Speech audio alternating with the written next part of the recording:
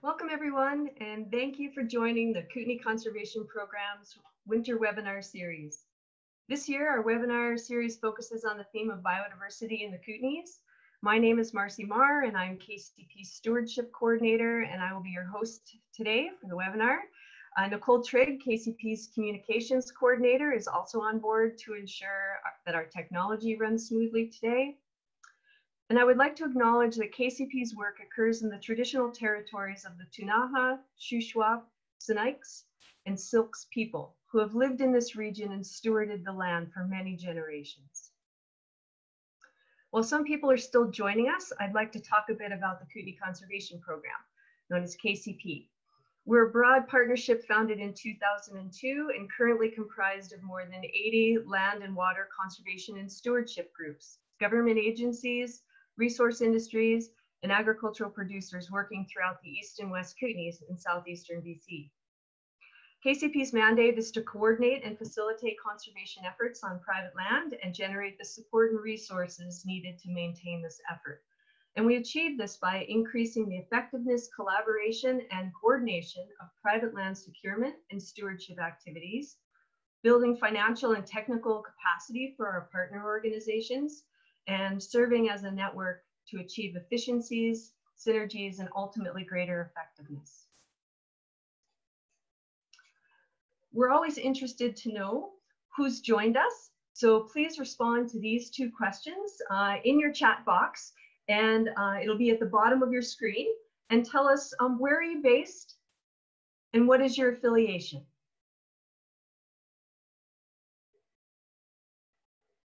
So again, if you're just joining us, we're interested in knowing who you are and where you're from. So if you could tell us where are you based and your affiliation, please, and type that into the chat box.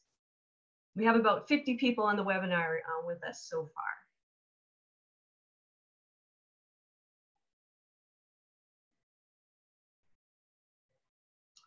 far. Okay, and while people are filling this in, I'm going to tell you a bit about the webinar today. So it'll be approximately 40 minutes with up to 15 minutes for questions at the end. You as an audience member are on mute, and you will be for the duration of the presentation, so we don't have distracting background noises and feedback. And if you're not familiar with the Zoom platform, take a moment to locate your control panel by hovering your mouse over the bottom of the screen. And that's where you'll find the chat box. And if you have any technical issues, please type that into the chat box, and Nicole Trigg will be monitoring that and hopefully do her best to help you. And if you have questions about the presentation, click on the Q&A option and at the bottom toolbar and type in your question, and they will be answered at the end of the presentation. And the webinar will be recorded and made available on our website. So tomorrow you'll be receiving a follow-up email with the presenter's contact information, a link to the webinar recording, any resources that we have to share with you, and also a short post-webinar survey. So we're hoping you'll take a couple minutes and complete that survey because it really helps us plan our next winter webinar series.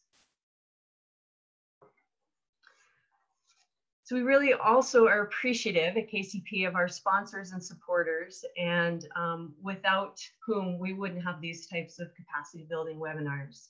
So thanks to them. And today is our third webinar in our series. If you missed our other webinars, Getting to Know Grebes and We Should Plant Meadows, you can find links to the recordings and resources on KCP's website.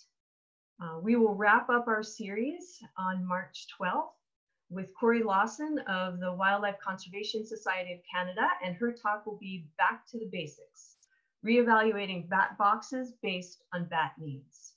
So join us for that one. And now I'd like to introduce today's presenter, Clayton Lamb. Clayton is a wildlife biologist with a PhD from the University of Alberta and is currently a postdoctoral researcher at the Universities of British Columbia and Montana. Clayton's work focuses on identifying the factors driving changes in wildlife populations, changes that both increase and decrease abundances. He's worked on diverse international projects that span the small climate change threatened American pika to interprovincial wolverine DNA analyses to grizzly bear population ecology across 5 mountain ranges. So I'd like to thank you and introduce Clayton for being a part of this Kootenai Conservation Program webinar series. So I'll turn it over to you, Clayton. Thanks a lot, Marcy, and yeah, thanks everybody for joining us today. This is probably the first webinar that I've ever given, so I'm excited to present it to you folks, and feels a little different than a normal scientific conference. I'm sitting in my office by myself, and it's a little lonely, but excited to hear from you folks questions and yeah, to present this work to you. So this is basically kind of a summary of some research that I've been doing with a large team over the last 5 or 6 years. It was basically my PhD thesis, which I completed at University across productivity and human influence gradients.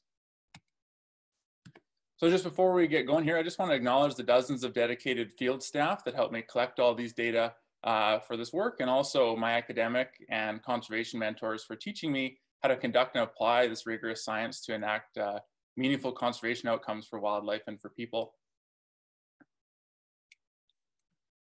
So today we're going to talk about the carnivore coexistence conundrum. Carnivores' range across the world have shrunk drastically in the last century, largely due to human land use, eroding intact habitat, and the resulting increasing human-carnivore conflict that comes from this overlap. Due to shifting societal views, the landscape is changing. We're seeing novel situations where some carnivores are actually rebounding near people. And so my research basically set out to ask the question, how coexistence occur, and how can we leverage evidence to basically foster this coexistence? So I use grizzly bears as my focal species. These animals are wide-ranging, they're conflict-prone, and they pose serious threats to human safety. So as a result, they create an ideal species to investigate how the population dynamics of a carnivore species coexist across gradients of human influence.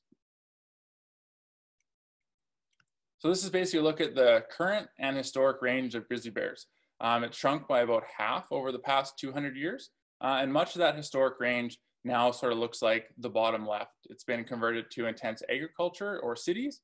And when we think of what is now prime grizzly bear habitat, a lot of it looks like the top left. These are sort of wild, intact landscapes with minimal human influence on them.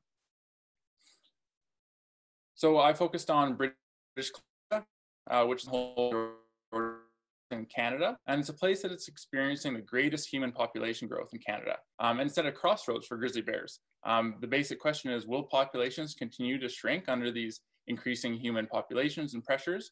Or are there surprising ways that bear populations may actually increase or persist across the province? And I think that, we're seeing bear populations actually push into their former range. So it's a prime time to ask that question. So even though I said, there's sort of this dichotomy between where bears aren't and then this wild landscape where they are, in between that complete wilderness and, complete human influence are these coexistence landscapes.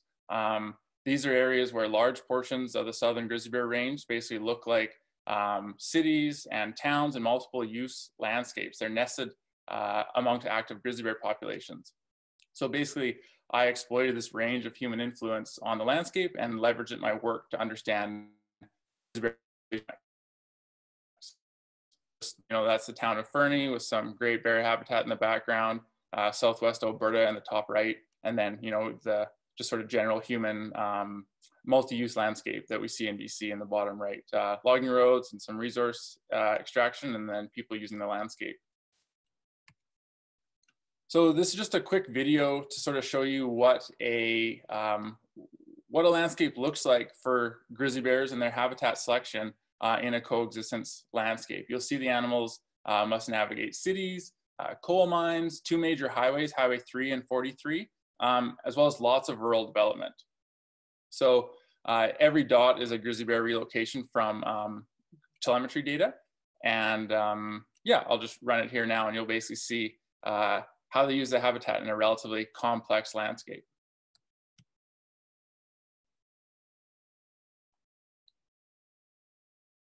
So they avoid cold, avoid the developed areas, cross the highway quite a bit, and avoid sort of the centers of town. This is the town of Elkford we're coming over right now in southeast British Columbia. So a relatively complex landscape for them to navigate, but also, I mean, there are still bears here and they are coexisting in novel ways. So that's what we're going to look into today. So I used a variety of grizzly bear data to answer my questions.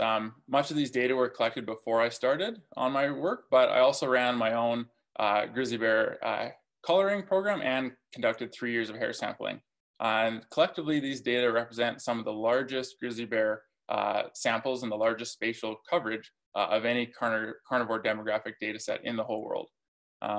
So the hair sampling and the coloring were conducted in the red polygons you see on the landscape all across BC. And these cover also human influence ranging from basically complete wilderness all the way to the center of cities. So we use collar data, which is shown on the left, a bunch of grizzly bear mortality data from the province, which is in the middle, and then hair snagging data, which are genotyped with DNA in the top right there. So the basic structure will look like this. So kind of 4 main topics that we'll hit on. The first is a paper on the effect of road density on a threatened grizzly bear population. The second will be grizzly bear populations caught in an ecological trap. The third will be the mechanisms of carnivore coexistence across ecosystems. And then 4, I'll kind of wrap this all up and say how we use that evidence to actually make some applied conservation outcomes for wildlife. So this is a look at grizzly bear density across the province. Darker blue is basically higher density, lighter yellow lower, and then the white hashed out areas are areas that there are no grizzly bears. So the first thing you can see is grizzly bear density varies quite a bit across the province. And so that's basically the something that we'll look at, basically what structures this change in grizzly bear density across BC. And we'll look at 3 main areas. So a threatened population, an area with high conflict, and then we'll look at the whole province. So we'll start here. We'll focus on a low density threatened grizzly bear population on the range margin. So this is a paper in the Journal of Applied Ecology. It's called The Effect of Road Density on a Threatened Grizzly Bear Population. So this is a look at the landscape, how it changed over a period of about 30 years. So this is just the south end of Granby Provincial Park. And it changed drastically. So it went from, a relatively wild, intact landscape and resource extraction, the landscape changed a lot. And it basically sparked some public outrage over the drastic habitat changes from logging and road building in the Granby Valley. So we were brought in to ask some questions. What influence do roads have on bear density? And does access management help? And of those of you that are not familiar with access management, that basically means the road stays intact, but human use on the landscape is limited. So generally that means that the public is restricted from using motorized vehicles on the road surface, but they can hike, they can ride their bike, they could take horses up there, and industry is allowed to go up there periodically when they do, say, pull a clear cut out of there in the future. So we did a DNA marker capture in this area. So basically we set a bunch of barbed wire around the landscape, corralled in a whole pile of sticks and rotten wood, and then poured rotten cow blood all over it. So that's what you can see our field technician, Laura, doing that. You can see her arm is fully extended to make sure she's as far away from this rotten cow blood as she can. And basically this simulates like a cached kill where a cougar or another bear would have cached, say, a dead elk or a dead cow under here, and the bears go in to check it out and leave a little bit of hair on the barbed wire as they go under. So we set 124 sites of these across the landscape. And here's basically a look at the raw data. So again, this is the Granby Valley and the Okanagan. You can see the Okanagan Lake on the left side there, and Castlegar on the bottom right. So you can see immediately the red dots are where we caught bears. The yellow dots are where we had sites and did not. and then the red lines are sort of where we repeatedly one thing that pops out right away is the parks, which are the green areas. They were definitely the strongholds for bears. So you can see that right away. These sort of more secure areas were highly selected for grizzly bear density. So we found that high road densities were associated with lower bear densities. I used a commonly discussed road density threshold from the literature, which is about 0.6 kilometers of roads per square kilometer. But to date, the fit of this threshold had not really been tested very well against bear density. It was mostly tested against like habitat selection, but not against the number of bears in the landscape. So we tested it, and yeah, for sure, there was fewer bears where there was higher road density exceeding this 0.6 threshold. So definitely showed a negative influence of road density on bears in the region. But I guess the management actions was, did access management help? So by restricting human access on the landscape, did it help at all? So the access management that was applied in the area boosted those local bear populations by 27%. So yeah, a sign that doing access management can help bear populations.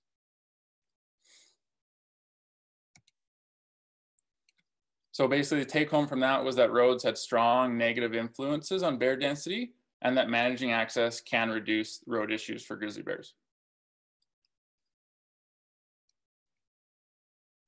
So the next one is about grizzly bears caught in an ecological trap.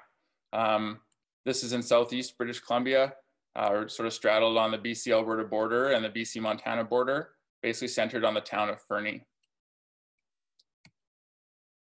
And this area is characterized by having relatively high bear densities, relatively rich food resources, both natural foods, as well as all these other sorts of foods that don't exist elsewhere, like roadkill, apple trees, garbage, things like that, that only exist sort of amongst people.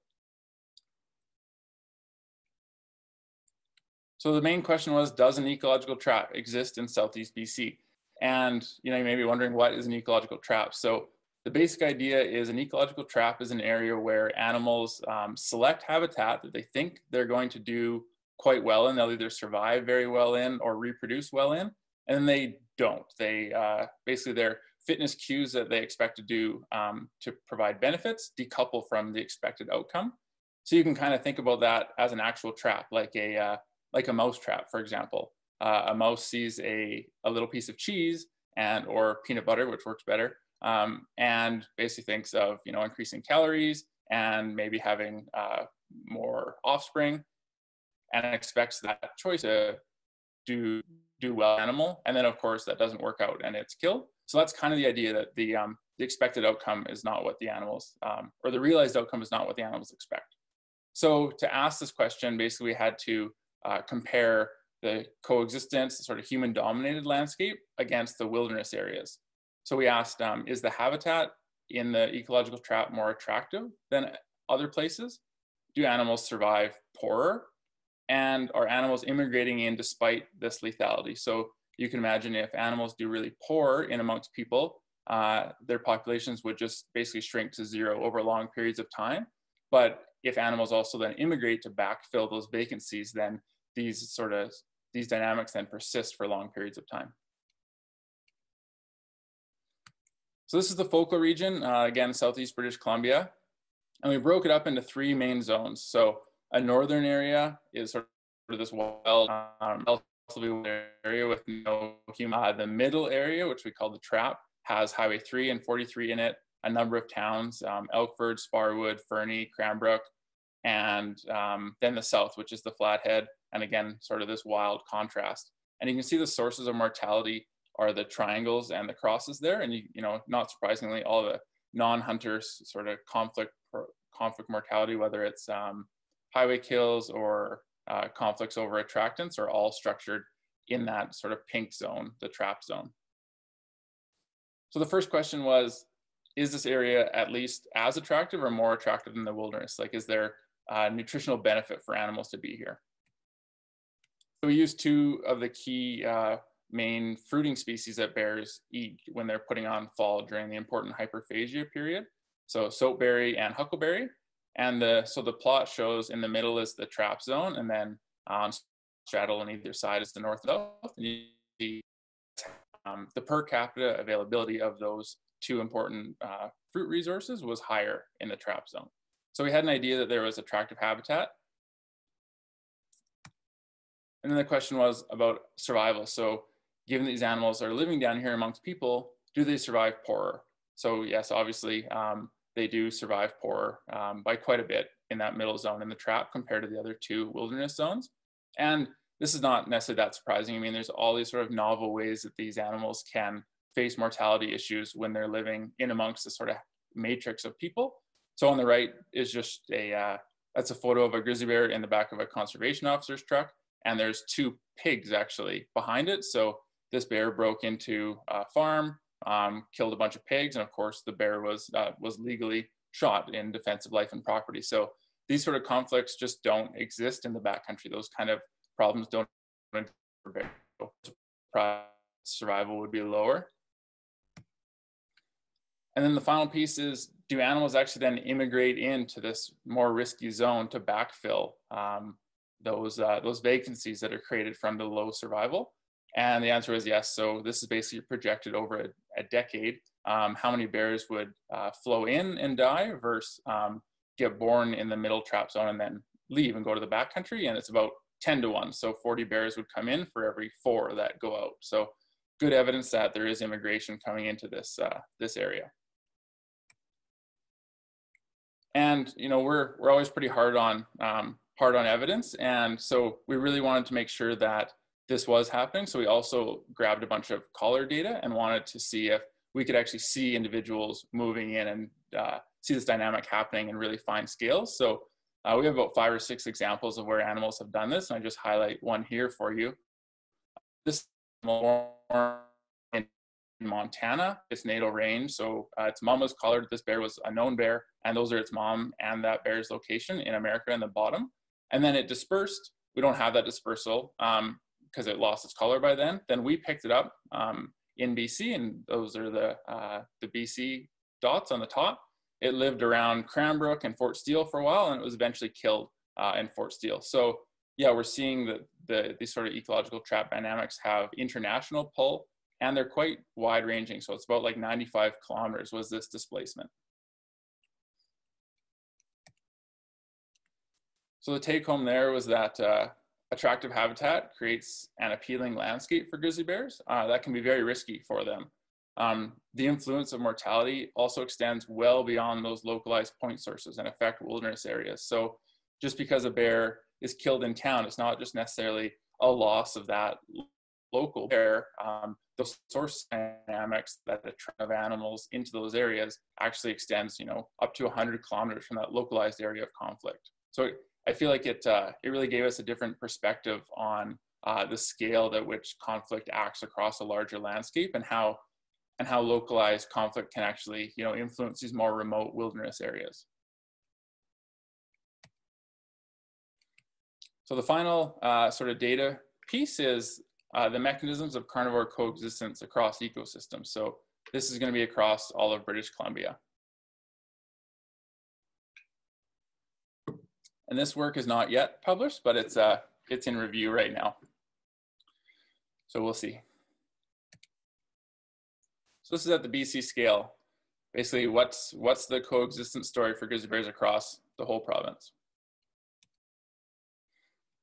And the landscapes that bears are coexisting in right now are complex and also quite complex. These are just a handful of pictures I pulled off of an Elkford wildlife sightings page. So all of these bears we actually had collared at some point, and we know them, and they do a lot of living right amongst people. The one in the middle is a bear looking into somebody's pool, walking downtown on pavement in the bottom right. So yeah, relatively complex landscape for them to navigate, but they're there. So basically we wanted to know how are these coexistence landscapes, areas where people and carnivores co-occur and persist, sustained across ecosystems. So what are the demographic mechanisms that basically foster this? So yeah, you've seen this slide before, but basically we used all the data that we had. So this is kind of the crescendo of all of my PhD and everything that we could kind of muster to gather insight into. And just to kind of give you an idea, what we use to characterize the coexistence landscape here is the degree of human influence. So that's on the x-axis in this this particular plot, and it's an index. So it's 0 to 40, and it basically means that like a 0. Actually, I'll show it here. Yeah, so a 0 is complete wilderness. There's basically very little to no human influence on that landscape. And it scales all the way to a 40, which means you're in the center of a city, there's highways, there's people. It's like, you know, the center of any rural city in BC. So that is basically the scale that we'll use to partition this effect here. So the first take home was around mortality risk. So your chance of dying, both across a gradient of human influence and then broken out by sub-adults and adults. So for both sub-adults, it was more risky to live in human influenced areas. That's no surprise there. But interestingly, sub-adults had a way higher chance of dying. So we looked into why that might be. The first idea was maybe it's nocturnality. So using using the same landscape, but at night, basically. So on the x-axis is the percent of the time that you're nocturnal, 100 being you only come out at night, and say 50 being, you know, you use half your time in the day and half your time at night. So of course, yeah, as you become more nocturnal, animals are safer, and that effect is more accentuated as you get into higher human influence landscapes, which also makes sense. So then we tested, were animals increasing their nocturnality as they age in these human influenced areas? So if a bear was, say, 3 years old and living in a coexistence landscape, what was its nocturnality as a sub-adult? And then what was it as an adult? And you can see that as you get into these riskier landscapes, the animals sort of change to more nocturnal habits as they're adults. So they're actively actually changing their behavior to increase survival. But sort of similar to the previous paper, we looked at immigration required to sustain those populations when human influence is high. So even though they're going nocturnal and helping to bolster their survival, that wasn't really enough to sustain those animals. Populations would still decline without human influence, without immigration in these higher human influenced areas. So this plot just basically says the amount of annual immigration required depending on how human influenced the area is. So yeah, these source sink dynamics and connectivity are really important to the number of animals we see on the landscape. So these adjacent wilderness areas are key. And it's a relatively sort of it's a multi-dimensional type problem and insight. So we tried to highlight it basically with a series of plots here I'll show you. So this is this is a 3D landscape of actually Creston, just as an example. And so darker blue is more human influenced, and then lighter yellow is less. And so no doubt that, you know, along the highway shown in red and in these cities are these kind of more human influenced areas, and then it's popped up in 3D just to accentuate that. And I'll basically show you what we expect that landscape to look like for grizzly bear population growth and immigration, depending on whether the animals were 50% nocturnal or 100% nocturnal. So this is basically if you use it half the day and then half the night, or if you don't use any of the day and you go fully nocturnal. So this is the population growth rate. You can see that the animals that only are half nocturnal, very, very low growth rates in those risky human-dominated corridors. So you can see that really drop down on the left side there. And then on the right, the animals that go, if the situation was 100% nocturnal, really that bolsters that population growth by quite a bit. So that's the contribution of that behavior to the whole population. Quite a large effect. Usually I have a pointer and I can point at it, but I hope it's making sense.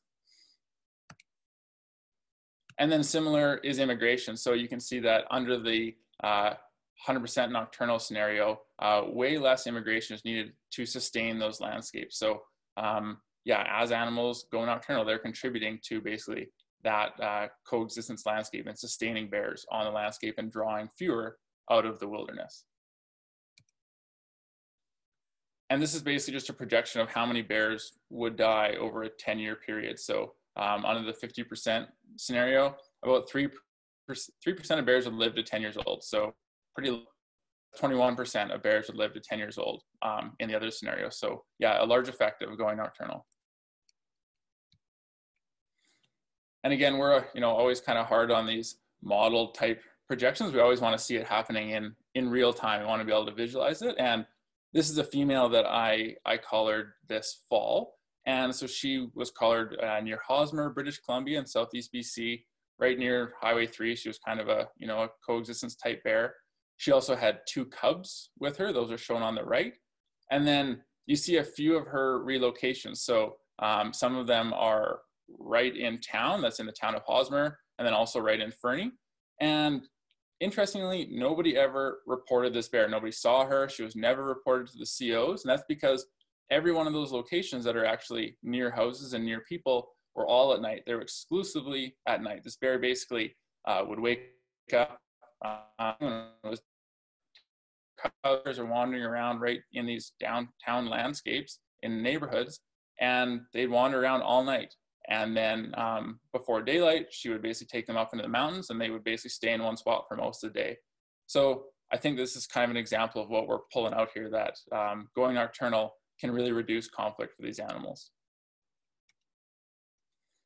So the take home is that immigrants from wilderness areas play a critical role in sustaining coexistence landscapes.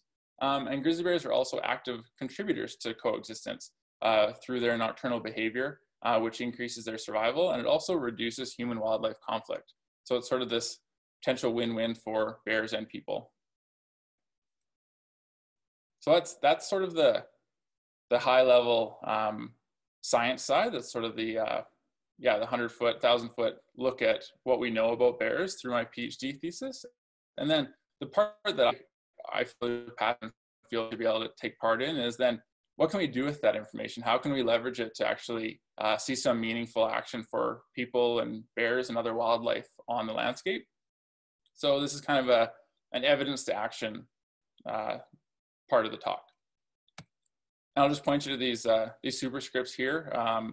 Just like most collaborative conservation initiatives, there's always a big group of people and evidence that take it through. So I kind of tried to break out things by whether it's a 1, it was then sort of the primary outcome from our research, like our research drove the outcome, or a 2 is more of our research was part of a few lines of evidence or a very large group that sort of did this, just so we don't try to steal all the credit. So the first one's about huckleberry protection. So in that ecological trap piece, I told you that huckleberries are really important species for grizzly bears. The Flathead over years really showed us that interannual variation in huckleberry is key for grizzly bear population growth rates and female reproduction. And I guess in contrast to where it can be attractive to bears in the valley bottom and be problematic, this huckleberry in the wilderness is great. It's an awesome resource for bears and key to their survival. So Michael Proctor and I and a large group of folks started creating these habitat maps of huckleberries. So we basically used grizzly bears to tell us where the huckleberries were. We went out and sampled about 700 clusters of bears during August and September to find out where were the key huckleberries that they were zoning in on all across the Kootenays. And we made a map. So that's shown in the top left in the pink. And that basically highlights all of the, well, one local area just around Fernie and Cranbrook, Sand Creek, where it predicts key huckleberry habitat for grizzly bears. And we have that for the whole. So that information was used to basically secure some huckleberry habitat for grizzly bears. And the reason that there was some protection needed was that there was commercial harvesting of huckleberry happening across the Kootenays. So basically people would come in, and I understood that they had they called it a rake. So it was like a box with teeth on it. And they would basically just rake these plants, and it would take all the berries off of it effectively, but it also would take lots of leaves and could potentially harm the plant. So there was concern that having all these people commercially harvesting huckleberries was keeping bears out of the key patches, but it also was potentially reducing the caloric landscape for grizzly bears. So all of that together with some of the evidence that we were able to produce resulted in a huckleberry harvesting restriction to protect grizzly bear habitat across the Kootenays. So yeah, I think it was a good outcome from some modeling and some field work to protect bear habitat. Mitigation, this is kind of a gruesome picture, so sorry about that. But I think it also, I mean, it reflects the reality of what highway collisions mean for wildlife, and also for, it doesn't quite reflect the reality for people, but there's also obviously a huge human side of this. There's human fatalities, you know, human injury, and then a huge cost to all of that, fixing cars, healing people. So mitigating highways is sort of a new frontier for trying to find win-wins in ecology, where we can help animals safely cross highways and also get people and their families along the highway safer. So we basically wrote an amendment over the last year and a half, a group of us, Tracy Lee, Dr. Tony Clevenger, and then myself, trying to create a plan, a blueprint for how we could basically mitigate wildlife collision and start in the Elk Valley case with hopes that this sort of local focal effort could be scaled up at some point. So on the left, you just see a map of sort of the key linkage zones that we were able to identify, partly using my grizzly bear data, and then a lot of on the ground looking at the landscape, and then roadkill data and Roadwatch BC citizen science data and things like that. So this was kind of the blueprint for that. And I think this initiative has been important because it sparked the start of basically a connectivity project. And this is sort of one of what we hope to be many. This is a $6.3 million bridge upgrade just to the west of Fernie. This is on Lizard Creek. And so the bridge is being replaced, but in the meantime, while they're replacing that bridge, they put in an engineered wildlife underpass there. So it's fully contoured with basically walkways on either side underneath the bridge for animals to cross underneath. So next steps here will be to, fence it. It's less likely animals will safely go under as opposed to crossing, but with enough of these and with some fencing, I think that we can create some safe passages for people and for wildlife.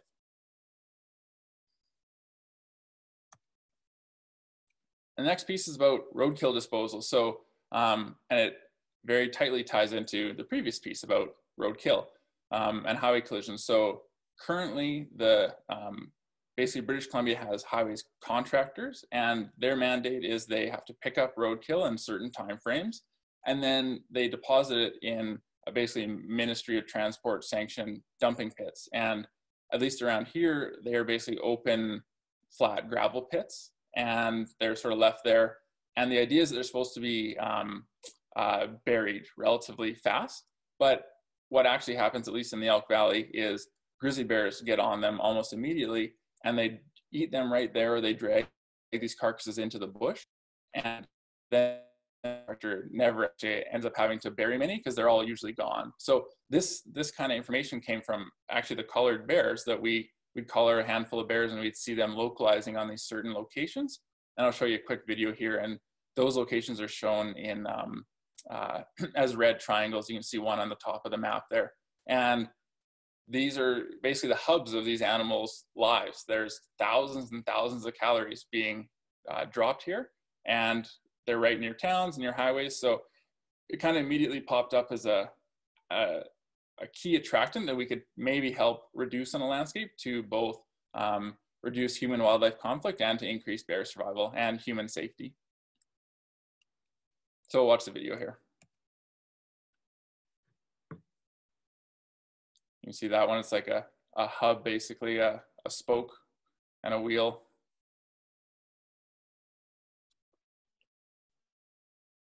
And use it quite heavily. It's the center of their universe in the fall, bringing them right down to the valley bottom near people, near the highway, and near a lot of conflict. And this is basically, what it looks like on the ground. So here's a grizzly bear that is eating the remains of an elk. Lots of good food there when you think, your other options are scrounging off the landscape and eating veg or something like that.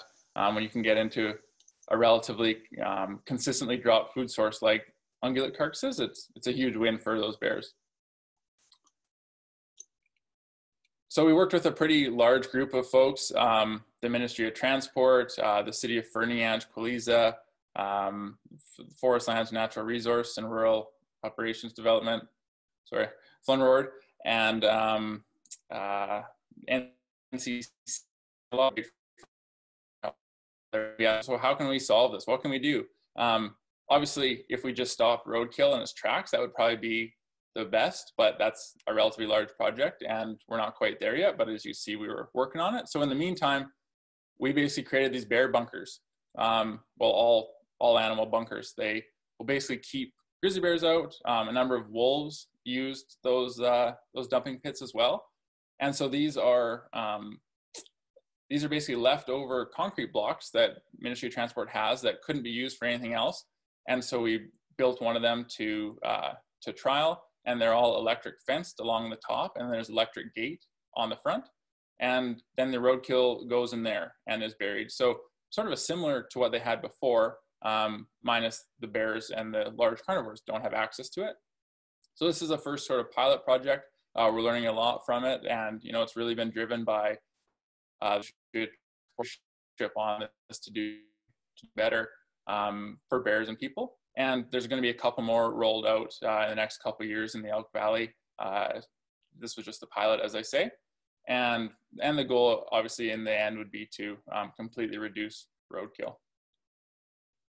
But we're seeing it effective in the short term. So we have a number of collared bears that have come and checked out these sites. And when they used to, linger and spend their whole life there, now they kind of walk by and they don't even stop with the collars. So the collars are on a 2-hour fixed rate, so we don't see it that fine, but they're not there for hours. They probably try to get in and have a look and get shocked, and then they move on. So I think at first pass last fall that we had evidence that this was a success.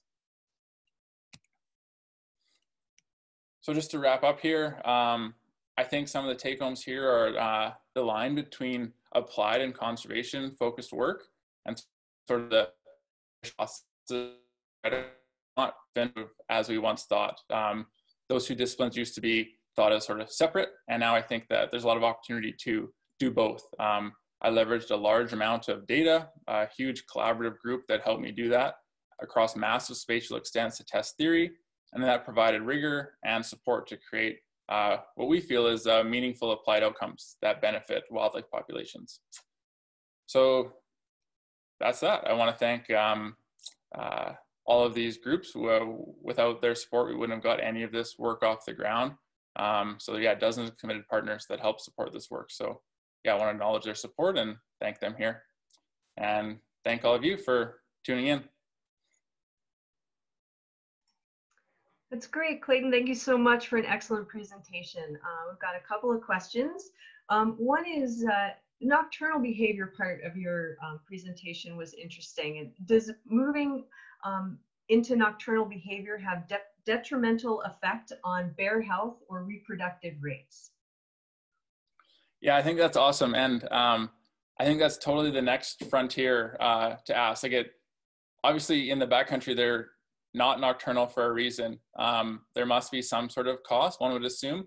A good example is I think of, so Michelle McClellan on the west coast of BC did a study looking at grizzly bear use of huckleberry patches. So they basically asked, when were they out? Were they limited by high heat? So in Lytton, they have, up to 40-degree temperatures on these really baked out slopes. And did they go nocturnal? And the outcome from that was these bears didn't use the huckleberries at all at night.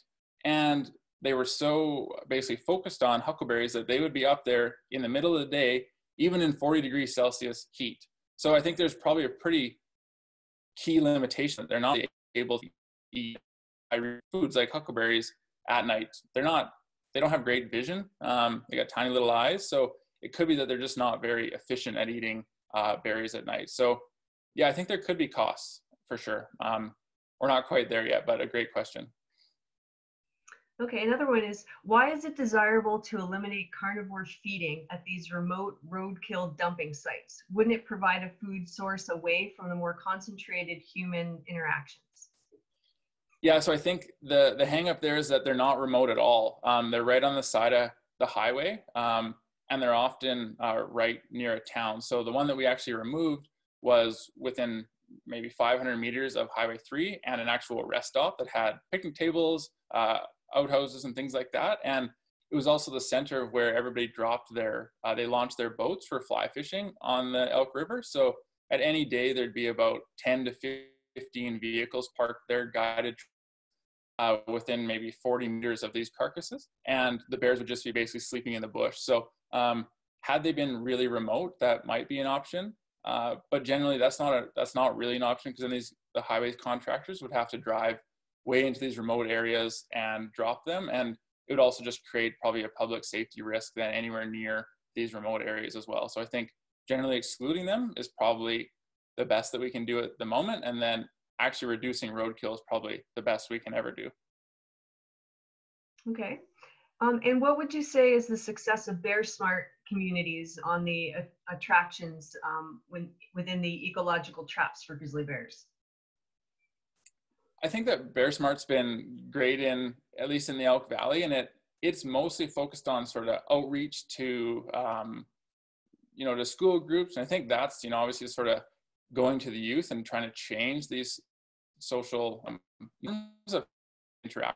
Carnivore, I think, is really important, but of course we don't realize those benefits right away.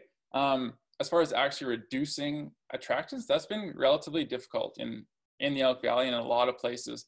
And I think something that we want to get going here is a tree replacement program, and that's kind of been trialed in Banff and in Canmore. And I think there's a lot of folks that aren't necessarily that tied to their, say, crabapple tree in their front yard, but they kind of like having a tree. So if we had maybe a cost share program where we could replace their tree with a non-fruit bearing tree, I think that there's some good incentive to replace that tree and have a more sort of bear and wildlife friendly landscape that I think people of the Elk Valley and elsewhere would sign on to.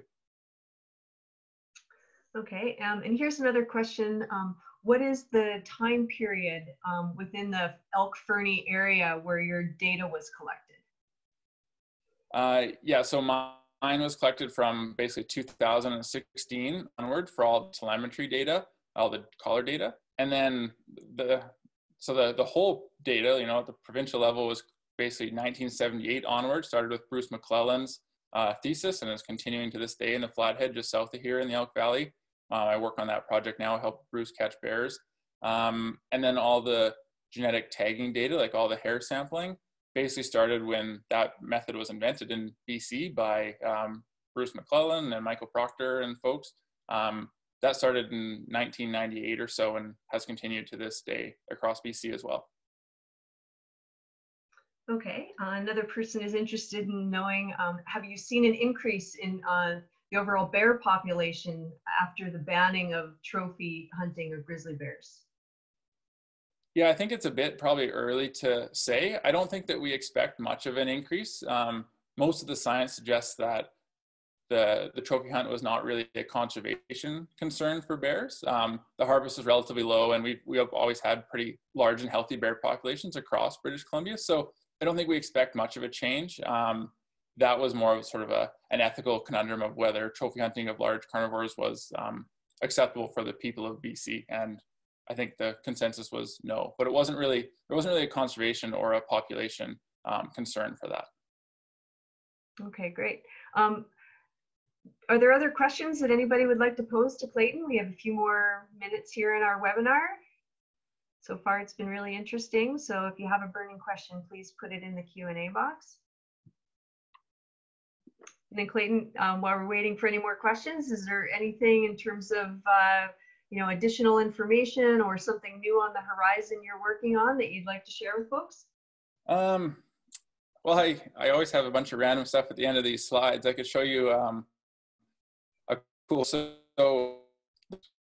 that was ever collared in, I think, the world, or at least North America, was by the Craighead brothers in Yellowstone in the sort of mid 1900s. And just, I think the video is sort of highlights how far we've come in wildlife science since these early days, especially around drugs and all of these different issues. So I'll just show you this here. It's pretty interesting.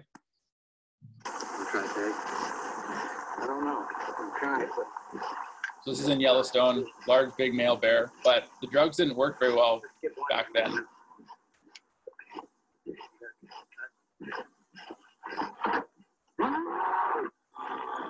And in contrast, like, you know, in the last 25 years, or all the bears that we've ever done are, you know, done with vets and they're totally out. But the early days of wildlife science was a much different world. They're done in station wagons, and the bears would sometimes wake up. And also how hard it is to learn how to do these sort of things when you're on the frontier and you maybe have a grizzly bear on your hood. Wow. Rockin' station wagon. Yeah. Okay, we do have a few more questions. So have you seen an increase in bear, oh sorry, I got that one. Similar to the first question, any idea what mortality decreased for nocturnal bears in the wilderness is? Yeah, so basically almost no effect. Like there's not much effect of a bear going nocturnal in the wilderness. Okay. Could this nocturnal behavior also be happening with other large species in populated areas, ungulates, for example? Yeah, I think for sure. And I think there's evidence of that.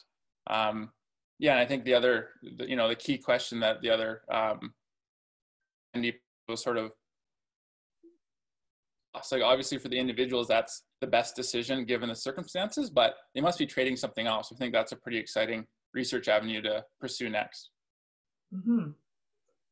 Okay, another one. When grizzly bears in the ecosystem trap are killed, are they generally replaced from the wild one for one, or how do bears determine, this? They're loosely one-to-one. I mean, we've had bears in the Elk Valley for a long time, and I think if, when I talked to Dr. Bruce McClellan, there's probably more than when he started working in the East Kootenays in the mid 70s or late 70s. There wasn't that many bears in the Elk Valley, so I think that kind of changing social landscape has allowed some more bears to live here, and the population has been relatively stable for quite a long time. We do go through like big declines and increases. It moves a lot, but the long-term viability of it seems to be relatively strong. So loosely kind of a one-to-one. But it's also not as if the bears in the backcountry sort of sense an opening and then move. It's basically just every spring or summer, bears are dispersing out from their moms and trying to find a home range, and they basically bump into the valley and find some good food and notice there's not many other bears around and set up shop. So that's kind of the dynamic. Great. Okay. And let's see, here's another one. Hi, Clayton. We are currently designing a bridge with wildlife connectivity, which we hope will encourage grizzly bear passage. Any recommendations for minimum height and width, as well as vegetation requirements? Yeah, so I think certainly the biggest thing that you can do is make it sort of as open as possible. Like, these bears don't like crossing anything that's really narrow or confined or tight. So usually kind of the 30 to 50 meter width is what we recommend. And yeah, sort of fanning it out once it crosses the highway to make sure that entrance is really wide and welcoming. And then veg-wise, I actually don't know about that. So yeah, that could be something that I could look into and follow up with you on. Okay. Here's another one. Ranchers used to be able to take dead livestock out into unpopulated areas to give carnivores the opportunity to eat them and help reduce the need to have them hunt. Now we're required to bury those. Is there any discussion about removing that ban so that we can make use of that meat, assuming that it hasn't been medicated? That I don't know. I mean, I think that the trouble is always where they're dropped. Like if they were dropped truly randomly in the wilderness, then I think, yeah, there's probably a little bit of food there to share with bears. But I think what usually happens is they kind of get dropped in, let's say populated areas, but on the side of Forest Service roads. And I think there's kind of maybe a liability type issue there. Because of course, if you drop a calf or a full cow and then somebody's out there hunting or biking and they bump into this thing and get mauled by this bear, which they would protect that carcass, I think there's sort of a liability concern there. And there's some problems with these large males dominating the carcasses. So, you know, a lot of the work in Alberta, they used to sling roadkill into the backcountry to basically, it was called diversionary feeding. They wanted to feed the bears in the spring so they didn't go down and cause trouble in the farms. And that wasn't really that effective. It was an expensive program. And what basically happened was one big large male would monopolize that carcass. And it wouldn't really provide that much of a diversion for most of the bears that were down in the bottom. So yeah, these things are really complicated. And at least never obviously think it's going to be. Okay, a couple more questions. What are the bear denning opportunities for bears in coexistence landscapes? So they go up into the mountains, just like the normal bears. They are adjacent to, you know, a more risky type landscape, but they go up to, you know, bears den in generally north facing or northwest facing steep slopes that will provide kind of consistent snow for them. So they're really high. They're above sort of 6,000 feet. They're up in these bowls up in the mountains. And something that I don't think we know a lot about is sort of how different influences on the landscape can affect denning. So a good example is avalanche control. So bombing for ski resorts and highways, how that disrupts them, or similarly, say coal mining or road building when they're doing explosives, how that might kind of affect their quality of den and covering that. So unknown. We know where they go. We don't really know how being adjacent to those more human influence landscapes might affect them. Okay. And this person's asking, it's my understanding that grizzly bear populations were in decline in the Flathead Valley area. Yet you've stated that the population is stable. Is that stability true for the provincial population or also true for the regional population units? Yeah, so in the Flathead, there was a minor decline, or well, there was a decline until about like 2007-ish, and then trend of an increase. And in the Elk Valley, we had quite a large decline, like, you know, 20 to 40% of the bears declined during basically 2006 to 2012-ish. But since that time, we've seen them rebound to almost pre-2006 levels. And it's not as if the landscape of coexistence got way better during that time. It's just a bunch of bears and trying to, you know, changing due to weather and things like that. So I think the long-term stability is probably there. And at a big scale, I think in most populations regionally and provincially, we've seen bears increase over the last 30 to 40 years, not because the landscape has gotten better for them, but because in the 60s and 70s, we basically killed so many bears, and the populations were so depressed below what the landscape could sustain that as societal views changed, grizzly bears became actually a species of interest. They weren't a vermin anymore.